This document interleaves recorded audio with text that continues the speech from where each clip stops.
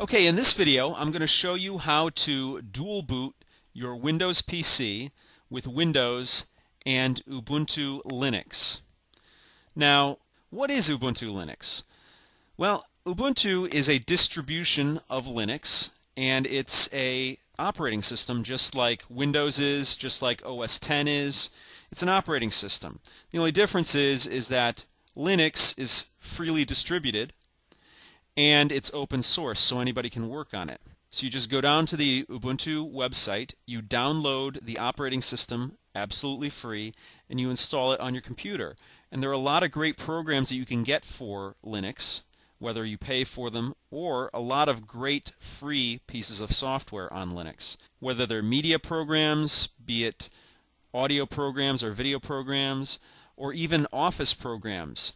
You can get OpenOffice on Ubuntu, which, if you're not familiar, OpenOffice is the open source equivalent to Microsoft Office. So why would you want to try Ubuntu? Why would you want to use Ubuntu? Well, for me, I love to try new things. I love to try new operating systems. I love to try new user interfaces, and I really want to try Linux. So I'm going to be putting it on my laptop as my daily driver, as my main operating system, and I'm going to use it and see how I like it. Other people might want to try Linux because they're sick of Windows, or they have an older PC that they want to run an operating system on and they don't want to have to run an antivirus software on. Linux is very flexible. You can use it on older machines, you can use it on the state-of-the-art machines, and you'll get a lot of use out of it. Now, for mainstream users, Ubuntu is the most popular distribution of Linux going right now. That's why I chose it for this video here. I'm going to be using Ubuntu 10.10 Maverick Meerkat 64-bit. Currently, that is the latest distribution of Ubuntu going. In April of this year, they're going to be releasing a newer version of Ubuntu, which is going to be called 11.4. Now, one thing to note. You can actually run Ubuntu without installing it on your computer with what they call a live CD. So you burn the operating system to a CD, you put it in your CD drive, and you can actually run the operating system right from there. You're going to get slower performance that way, but at least you'll be able to try it out. If you want to get a little more serious about it, you can actually install it on your computer. Now, you can install it right alongside of Windows, where it resides on the same partition, and you can boot into either or. That's not really recommended because when Windows updates, it can mess with your Linux files. So you want to keep them separate. What you want to do is you want to partition your hard drive so that Windows lives on one partition and Ubuntu lives on another. So there's not going to be any cross-pollination there. So for those of you who are not very familiar with Ubuntu, that's what Ubuntu is. For those of you who do know what Ubuntu is, thanks for bearing with me. I just wanted to get everybody on the same page and get everybody up to speed. So let's get started. I'm going to install Ubuntu alongside Windows in a dual boot situation on my laptop computer. So the first thing that you want to do is you want to go down to the Start menu down here. And what you want to do is you want to look up in the search box down here, you want to look up Computer Management. I just type in Computer Management is the second selection here. I'm going to click on that and it'll bring up the Computer Management window. Now, what you want to do is you want to go down to Disk Management over here. It's right under Storage. So you click on Disk Management, and it's going to bring up what hard disks you have attached to the computer. Now, this is my laptop computer, and I have two partitions on this computer. I have one 15 gigabyte partition, actually it's 14.65 gigabytes, and that's my restore partition. Then I have my other partition over here, which is my 451.11 gigabyte partition, and that contains all of my files and windows and whatnot on the computer. Now what you want to do is you want to create two new partitions for Ubuntu. Okay? So what you need to do is you need to click on, I'm going to leave the restore partition alone. You don't touch that, I'm leaving that alone. So the first thing I'm going to do is I'm going to select this larger partition and click on it with a left click so that it's selected. And then I'm going to right click it. Now I want to shrink the volume. Okay? There's a lot of selections here. What you want to do is go down to shrink volume. Okay? that's going to free up some space for Ubuntu. Now, I really want to try out Ubuntu. I really want to try it as my main operating system on my laptop here. So what I want to do is I want to give it a good amount of space. If you're just going to be putting it on your computer just to try it out, just to mess around with it, I wouldn't suggest allocating a lot of your drive space to it. I would suggest using maybe about 10 gigs so you can use it. But in my case here, I'm going to give it approximately 220 gigs. Now, a rule of thumb on here is 1,000 megabytes equals 1 gigabyte. It's not mathematically true, but I don't need exact amounts here. So the reason I tell you this is because all your values here are in megabytes. So the first selection here says total size before shrink in megabytes, 461,940 megabytes that I have on that partition. The size of available shrink space in megabytes is 439,438 megabytes. So I have about 30 gigs of information on there currently. It says enter the amount of space to shrink in megabytes. Now remember, I'm going to be shrinking this partition, so whatever amount I want to use for Ubuntu, I'm going to put in here. So you're going to need two partitions for Ubuntu. You're going to need your main partition, and you're going to need a swap partition. Now the swap space should be roughly equivalent to the amount of RAM you have installed on your computer. In this laptop I have 4 gigabytes of RAM, so I want to donate or allocate 4 gigabytes for swap space on this drive. The other part is going to be 220 gigs for Ubuntu, roughly. Now like I said, 1,000 megabytes is roughly 1 gigabyte. But the actual amount is 1,024 megabytes is 1 gigabyte. But like I said, I don't have to have this exact, so we're just going to use the 1,000 per gigabyte on this. So, like I said before, I want 220 gigabytes for my Ubuntu installation and 4 gigabytes for my swap space. So that means I need 224 gigabytes allotted here, so that would be 224,000. So I'm going to put that in here, 224000, and that is the amount I'm going to shrink my Windows partition. So I'm going to click shrink here. Okay, it took a few seconds, and here I have 218.75 gigabytes of unallocated space here. Like I said, I wanted 224, but because the actual conversion isn't 1,000, that's why it's not 224. That's why it's 218. But like I said, I don't need it exact. So this unallocated space, what I want to do is partition that one more time. So you basically do the same thing. You click on it, and you left click on it, and that's to select it, and then you right click on it. Now in this case it's an unformatted partition, so what you want to do is create a new simple volume. So click on that and then just go through the new simple volume wizard over here. It says this wizard helps you create a simple volume on a disk, so just hit next, and then it gives you the maximum amount of space. I'm going to do that, hit next. It's going to assign a drive letter, which is D, which is fine because that's going to change when I actually reformat it in a Linux Ubuntu format. So assign the drive letter, we're going to leave that, and then we're going to hit next on this. And then it gives you a couple of options. Choose whether you want to format this volume, and if so, what settings do you want to use. The first one is do not format this volume. The second one is format this volume with the following settings. We are actually going to format it in the NTFS format, which is the default here. So we're just going to keep it the way it was default, where it says format this volume with the following settings, and perform a quick format here, and we're going to hit next, and then we're going to hit finish. Okay, now it's formatting right now. When it's done, I'll come back. Actually, it's formatted already. So the next thing you want to do is click on that, which in my case is drive D. Click on it with a left click and then right click it. And then you want to shrink this volume one more time. Okay? Now, we're going to shrink it by the amount we want for the swap space. Now, the swap space, again, should mirror your RAM in the computer. Like I said before, this computer has 4 gigabytes, so you really want about 4 gigabytes of swap space. So I'm going to put in 4,000 megabytes here. So 4,000, same as we did before, and click on shrink. Okay. It shrunk the Linux partition, or what will be the Linux partition, by roughly 4 gigabytes. It's actually 3.91 gigabytes. That's going to be the swap space.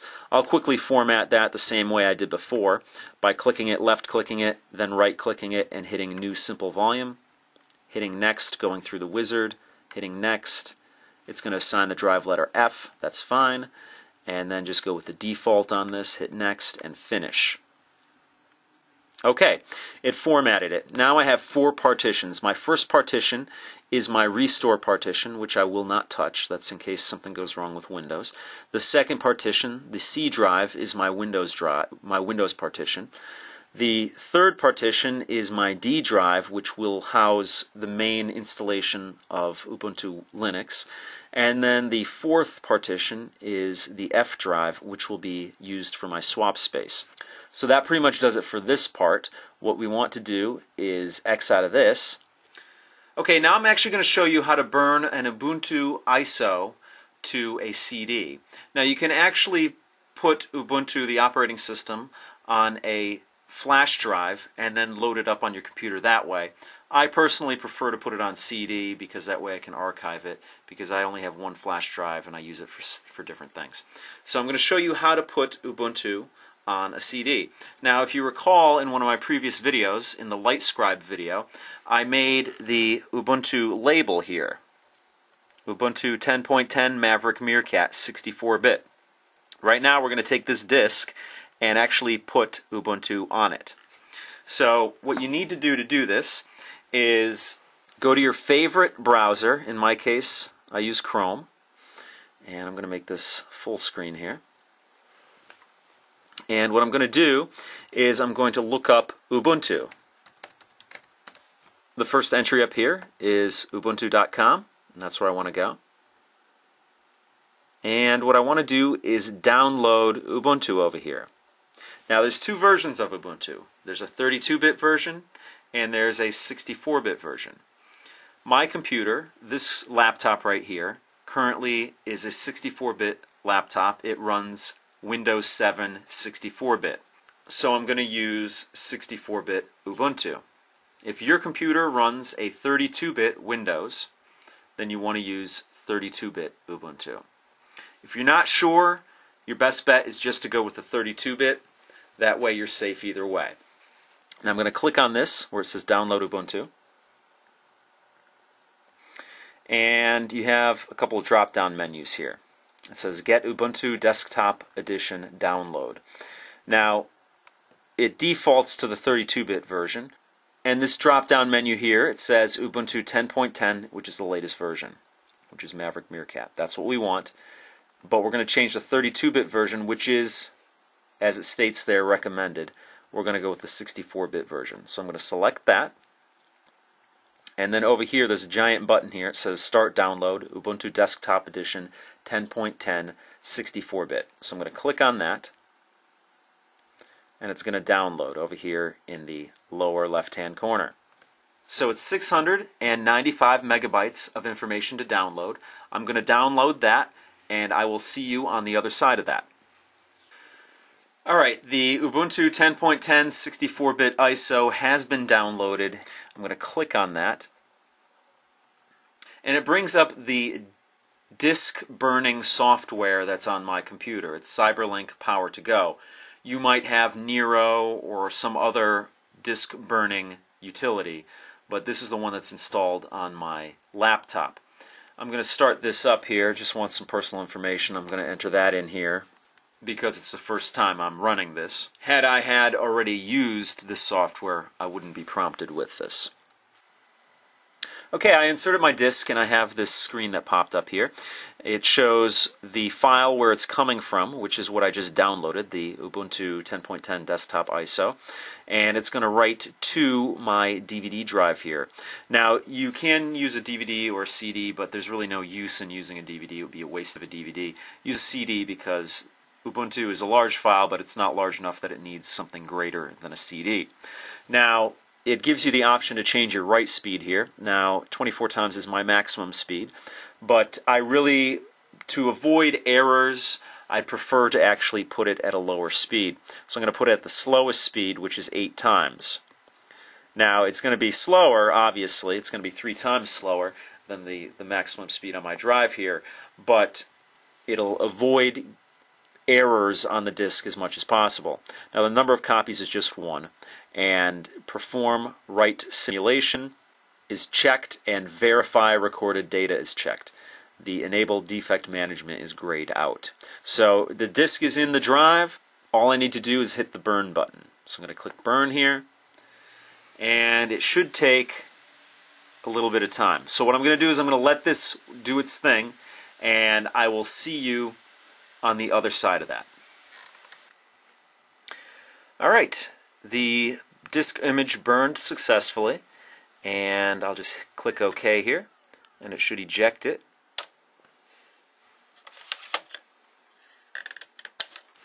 And it's all burnt and ready to go. Okay, I inserted the disk. The next thing I want to do is restart the computer. So I'm going to go down here and click on Restart. So we're rebooting the computer here.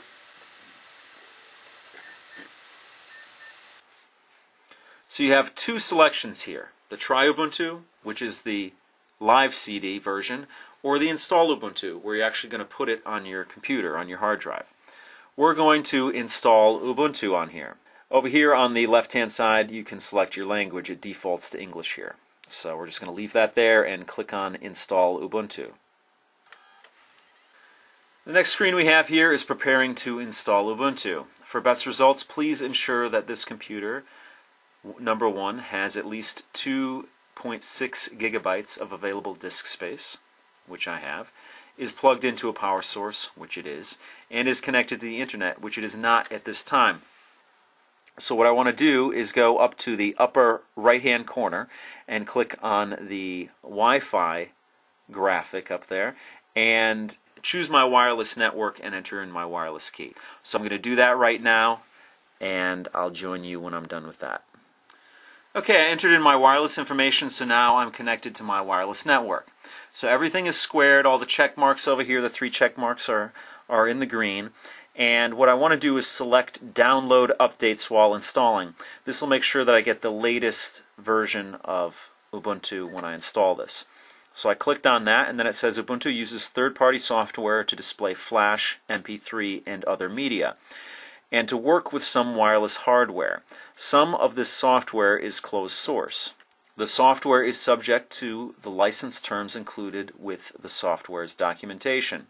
So it asks me if I want to install this third-party software, which are the Fluendo MP3 plugin, includes MPEG Layer 3 audio decoding technology licensed from Fraunhofer, IIS, and Thomson. I definitely want to do that, and then we want to go and click the forward button here. Alright, the next window I'm greeted with here is Install window, the Install window.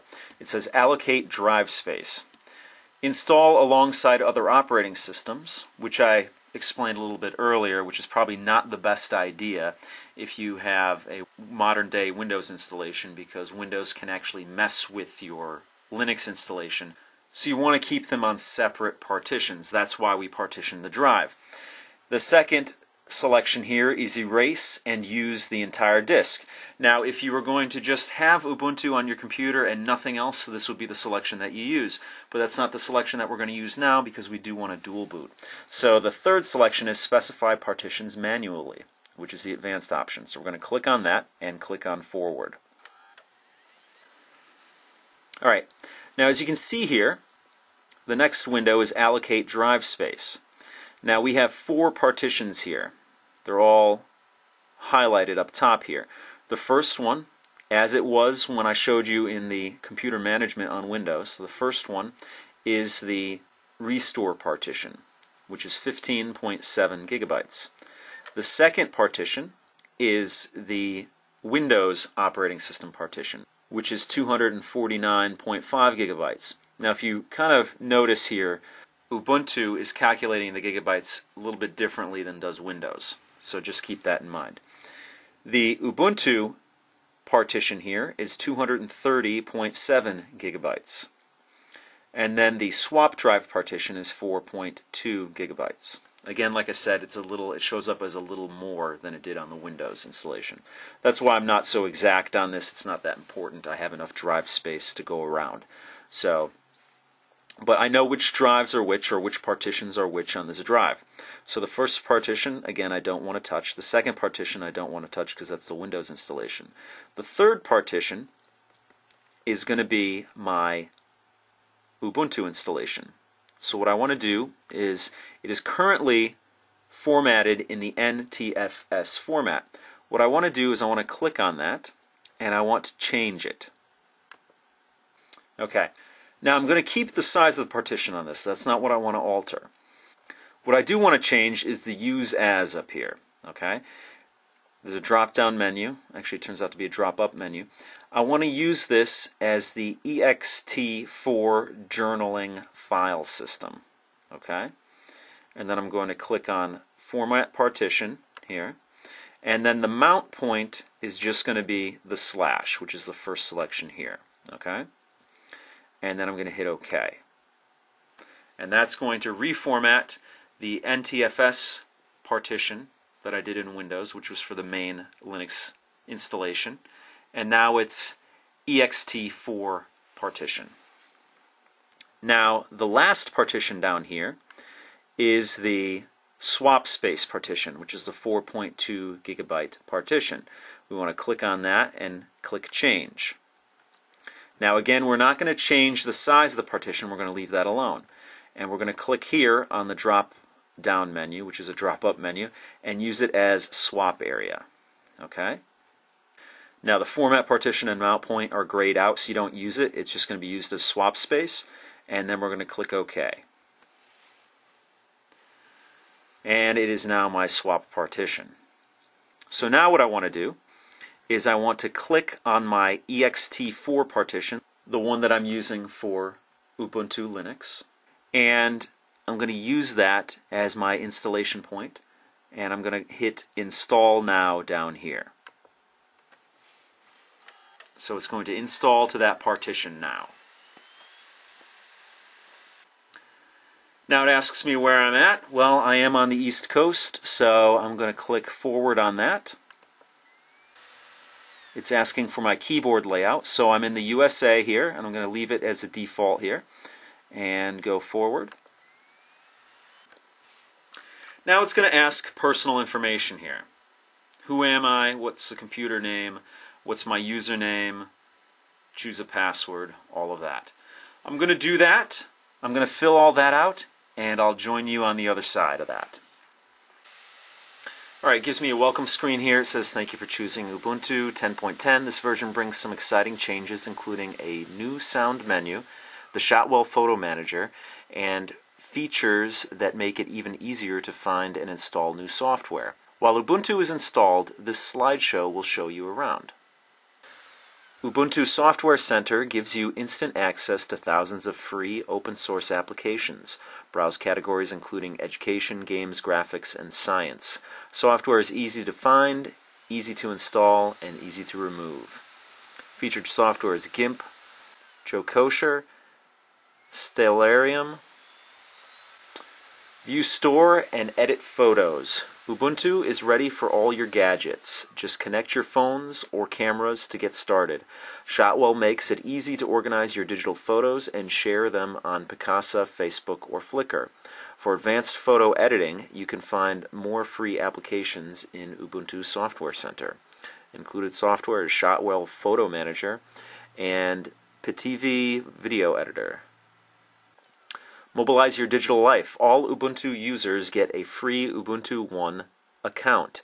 Ubuntu One allows you to sync all kinds of files online so you can access them anywhere. Sync bookmarks, contacts, music, and pictures across all your computers. Take everything everywhere with Ubuntu One. So that's basically storage in the cloud. Buy music while you listen. Ubuntu's music player includes a built-in store, so you can buy and download new tracks with a few clicks. Thanks to Ubuntu One's file syncing magic, you can store your music online and listen to it from other computers. You can add your music to a portable music player too. Just plug it in and get started. Included software: Rhythmbox Music Player, Ubuntu One Music Store. Email and chat. Use Empathy to get chatting with your accounts from Yahoo, Facebook, Gmail, MSN, Jabber, and many more. Set your status and reach all your instant message contacts from a single place. Included software: Empathy IM, Evolution Mail, Wibber microblogging, and supported software is Skype. Social from the start. With the Me menu, being sociable has never been so easy. Use it to instantly post updates on sites like Facebook, Twitter. New messages appear in the messaging menu, so you can respond when you want. Supported services: Twitter, Facebook, and Identica. Browse the web. Ubuntu includes Mozilla Firefox for fast, safe web browsing. You can also choose alternative browsers from Ubuntu Software Center. Included software is Firefox web browser. Supported software is Flash and Google Chrome. Customize Ubuntu. At the heart of Ubuntu's philosophy is the belief that computing is for everyone. With advanced accessibility tools and hundreds of options like your preferred fonts, color schemes, and languages, Ubuntu provides the flexibility to fit real people, whoever they are. Customization options, appearance preferences, assistive technologies, language support. Create documents and presentations. OpenOffice.org is fully compatible with Microsoft Office and has everything you need to create professional documents, spreadsheets, and presentations. OpenOffice.org is easy to use, packed with features you need, and completely free. Included software is OpenOffice.org and Tomboy Notes. Get help with Ubuntu. Ubuntu is designed to be easy and safe, so don't hesitate to explore. If you have any questions, try the help menu in most applications or ubuntu.com/support to explore your other options. We hope you enjoy Ubuntu. And that's it. So I'm just going to wait for this to finish downloading packages off of the internet and installing, and I will meet you back when that's done.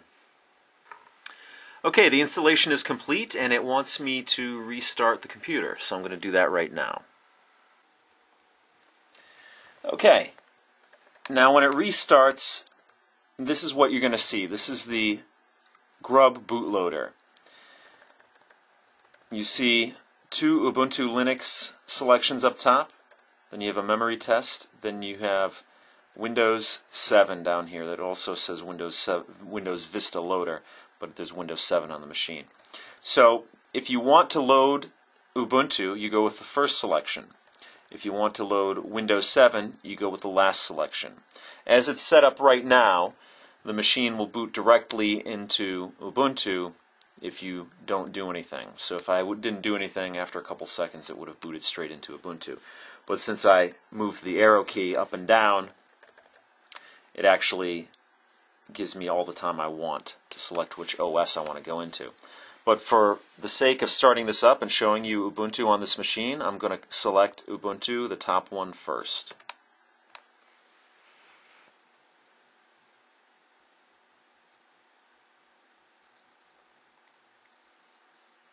And here we go. The disk is no longer in the drive. I had to remove that. And this is running straight off of the hard drive on the computer.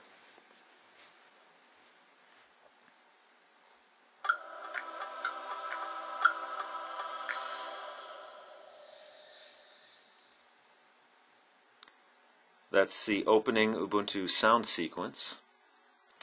And this is the Ubuntu desktop.